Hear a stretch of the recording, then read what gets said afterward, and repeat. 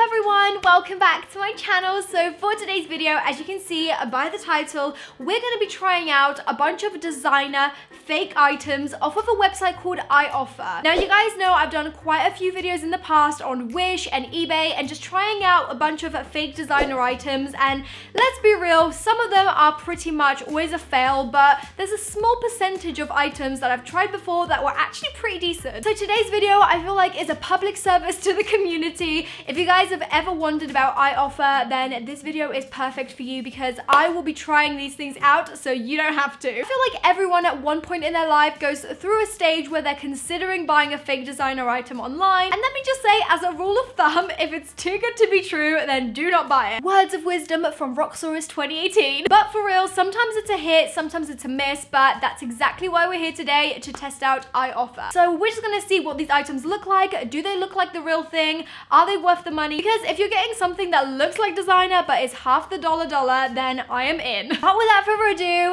let's get on into the video. Okay, so the first item we'll be testing out today is the Louis Vuitton Palm Spring mini backpack. I've always kind of wanted one because I think they're really cute, but the only issue is it's like 1,360 pounds, so that's kind of excessive and expensive for a little backpack. So I decided to get a little fake, which it looks like this. I haven't actually looked at it properly on the inside, but this is what the dust bag looks like, and I mean, it looks pretty promising already. To be honest, I've never actually purchased a fake for one of these videos that came in a dust bag, so that is pretty good. So I'm just checking on the Ioffer website, and this actually cost me £13.25. I mean, £13.25 versus £1,360 is a big difference. So I don't really have high hopes considering this was so inexpensive, but let's take a look inside and see how it looks. Moment of truth.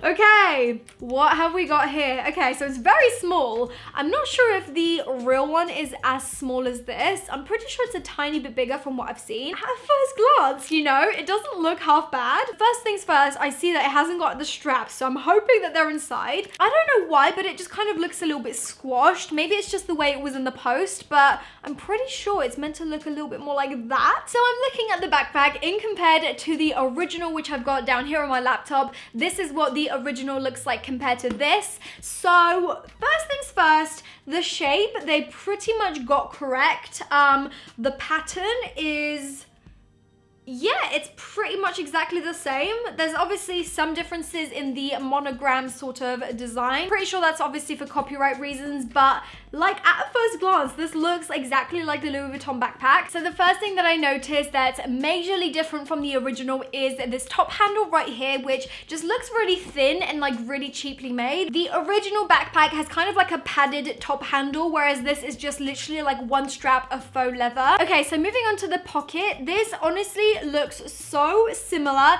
It's got this little black tab of like faux leather right here, which actually says Louis Vuitton Paris. It's like embossed into the leather, which looks really legit actually. And looking at the zippers up close, they've also got the Louis Vuitton embossed onto the zippers, which is actually pretty impressive at how detailed it is, because most fakes wouldn't really do that. So I'm just gonna have a look inside the little pocket up here.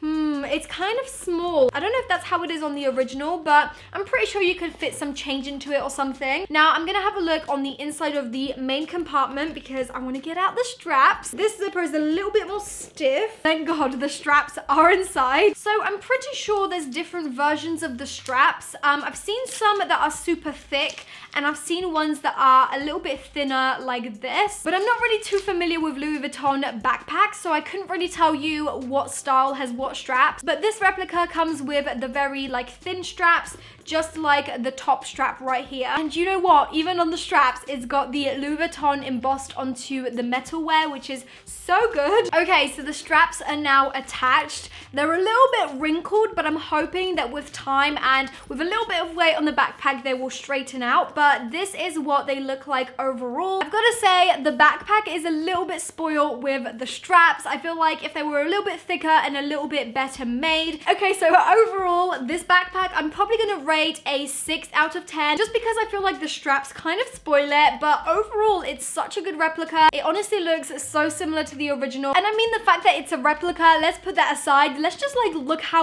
cute this little backpack is. Like, it's honestly adorable. If I saw this at Primark without this pattern, I honestly would buy it because it is so cute. Now the next item we're going to try out is an article of clothing, which is actually a denim jacket by Tommy Hilfiger Jeans. I actually happen to own this jacket as the original, which I'm pretty sure cost me around £70, which again is kind of pricey, but the dupe that I found on Ioffer was £21, which I mean is a huge saving. And I'm not even sure if you can buy the original anymore because I feel like it was like a limited edition kind of thing, but I managed to get my hands on a replica of it. So this is what it looks like compared to the original, and this honestly at a first glance looks exactly the same.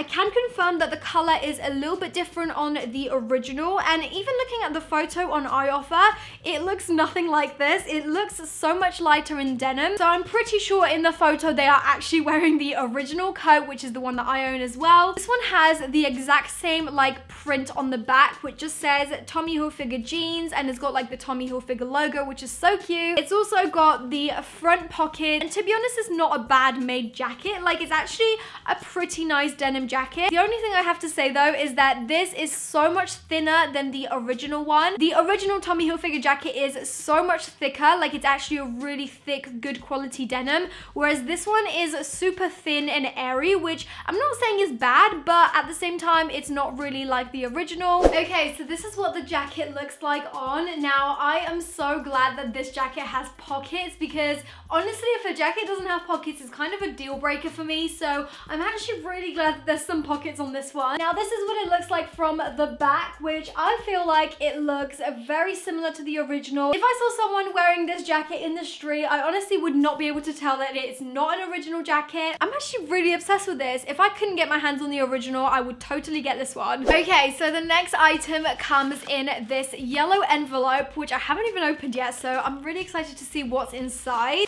Okay, I see what it is. So this is the Tiffany & Co necklace. So this was actually $2.90 on Ioffer, which is so inexpensive. And I know that Tiffany & Co is one of those luxury jewelry brands that is kind of pricey. I've never actually owned anything from Tiffany & Co, so I'm excited to see if this dupe is gonna look anything like the pictures. So it actually comes in a little Tiffany & Co box, which looks kind of legit. Like, I'm pretty sure that's what the original box looks like. Ooh, okay, so we got a little note that says, thank you for your purchase. Then inside we have the box, and then we've got the necklace, but it's kind of like in a weird clear pouch. I mean, if you're gonna bother with the box, you might as well actually put the necklace inside the box. Now, I have seen Tiffany & Co necklaces in person before. I just don't own one, so I'm pretty sure by looking at it that the little hearts are actually a lot bigger in the original necklaces. You guys will not be able to see from this far, so I'll do a little close up, but from what I can see, it has got the two hearts,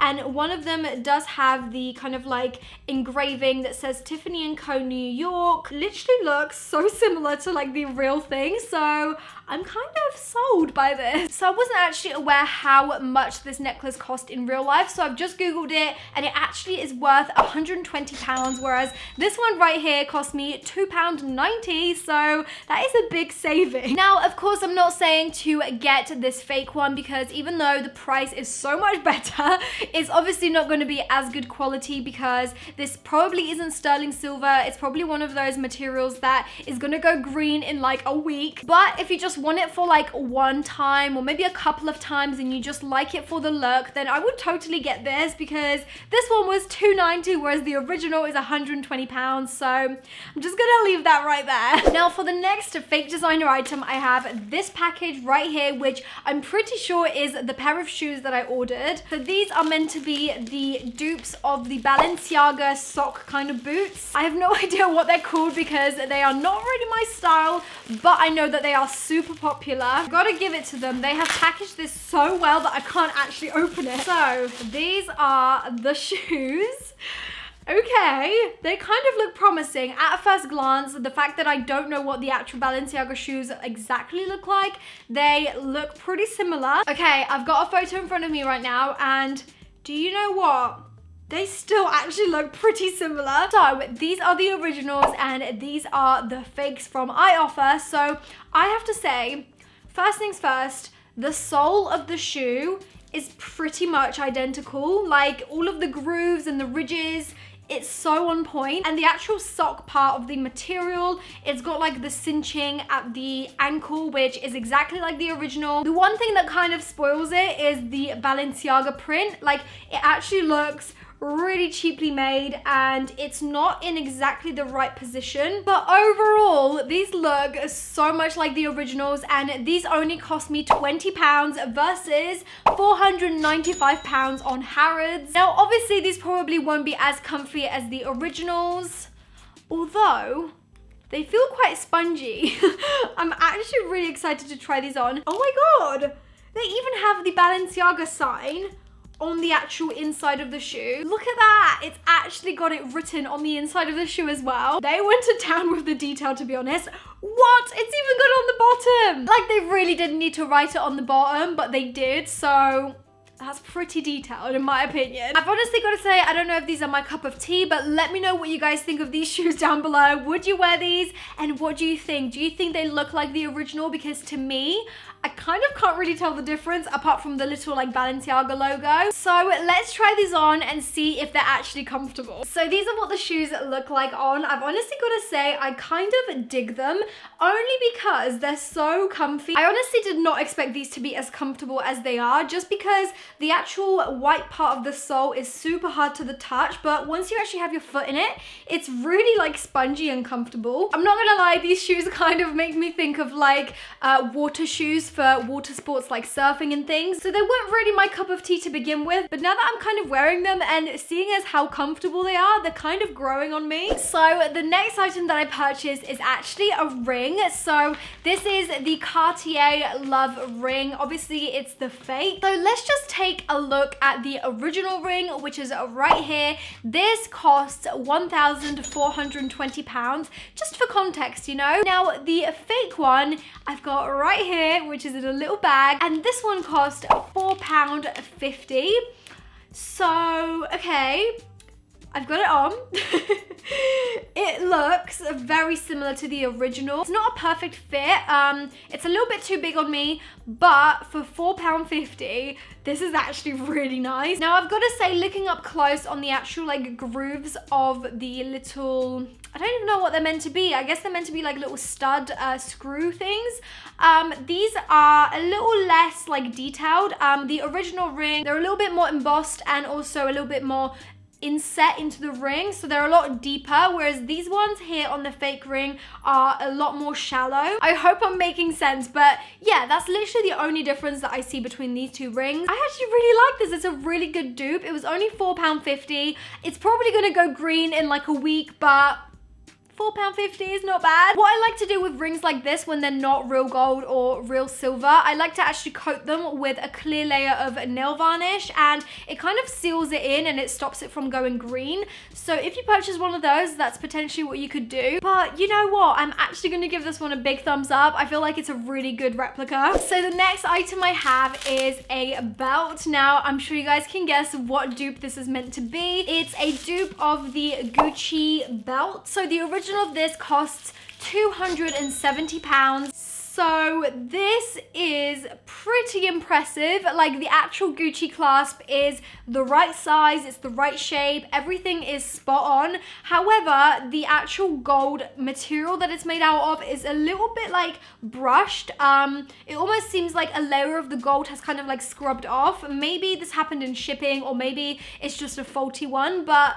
it looks so real. So this belt cost me £4.90, whereas the original is £270. So I mean, it's a pretty good saving if I say so myself. Now the only thing I can kind of see right off the bat is that the actual shape of the belt is a little bit different. The original has a slightly different taper to the end. And also this one here has kind of like a white stitch all throughout the belt, whereas I'm looking on the website on Gucci and it doesn't really have that stitching effect. But at a first glance, I mean, that looks very, very similar to the original. So I think I'm gonna give this like an 8 out of 10 because it's actually a pretty good replica. Now, the last two items of the video are something that isn't really meant to be a replica of the brand because I'm not actually 100% sure if these items exist in real life. By that I mean I don't know if they exist from the brand as an original product.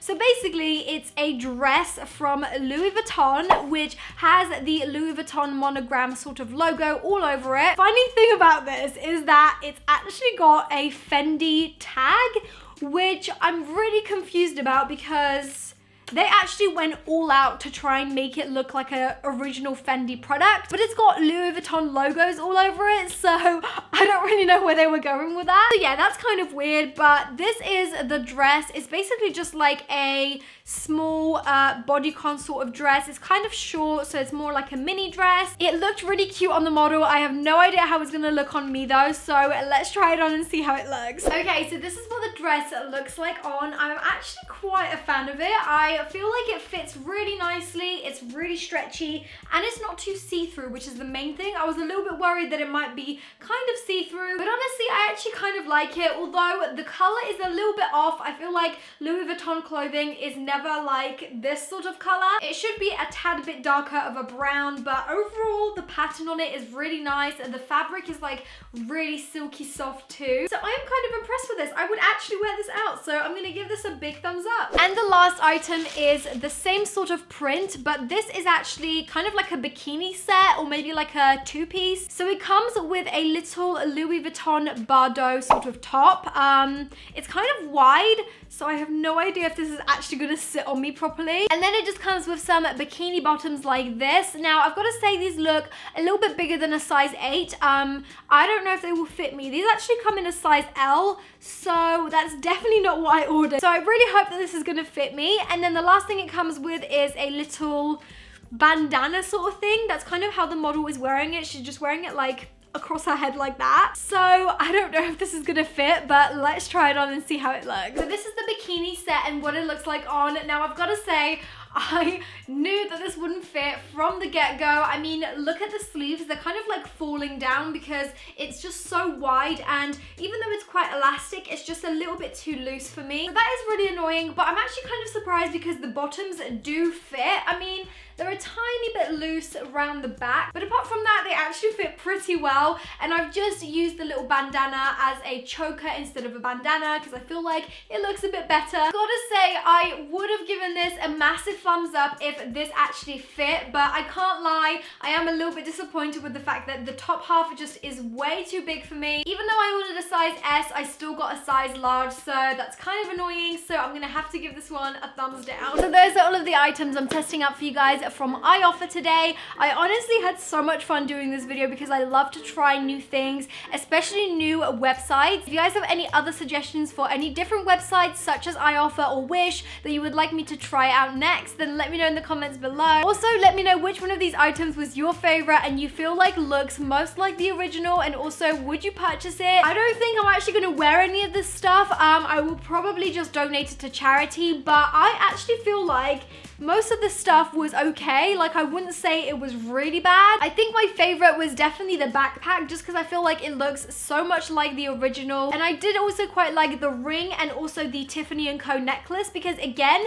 I feel like you couldn't really tell that they're fakes. Like I said, I've done quite a lot of these videos in the past. I've done so many different designer videos from eBay, and I feel like I've also done some from Wish, so I will link them down below if you guys haven't checked them out already, as well as in the little eye in the corner. But that is all from me. Thank you so much for watching, and I hope to see you guys in my next one. Bye! Mwah.